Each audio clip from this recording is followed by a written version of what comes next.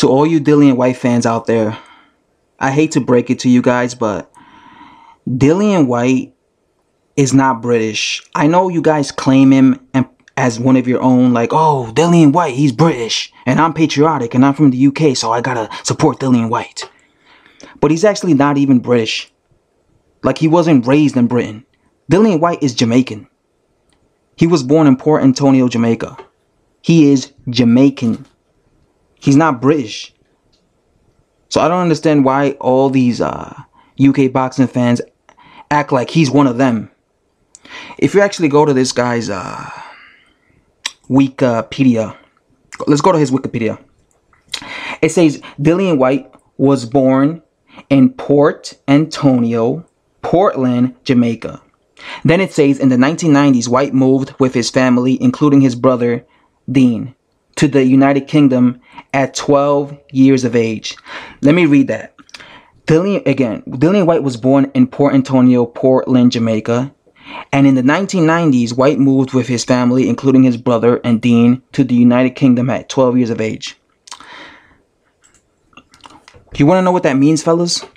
That means that Dillian Whyte spent the first 12 years of his life in Port Antonio, Jamaica. So it wasn't like he was born in Jamaica and then 2 weeks later they moved to the UK and then he grew up in the UK. He didn't grow up in the UK. He grew up in Jamaica. He spent the first 12 years of his life in Jamaica.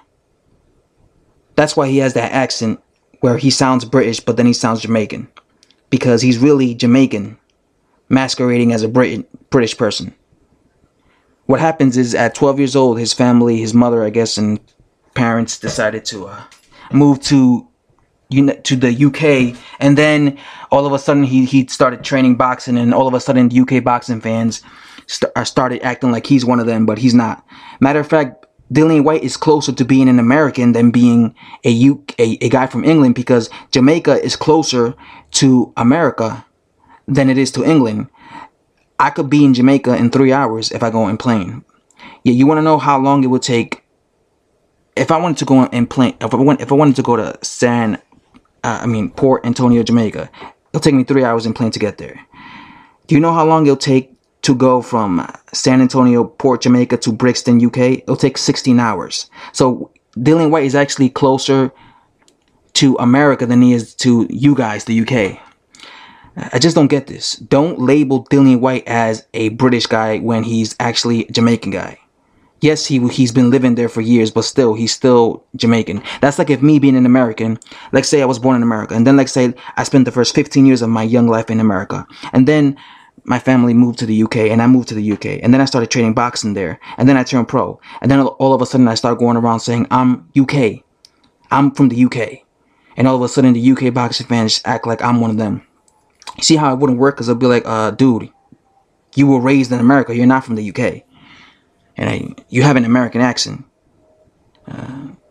It's kind of like with Lennox Lewis. Lennox Lewis was born in Canada, yet a lot of these UK people, they proclaim him as one of them when he's actually from Canada. He was born in Canada, so he's actually closer to being an American than being British. You know. Same situation with Dillian Whyte. You guys are proclaiming this guy as one of yours, but he's not British.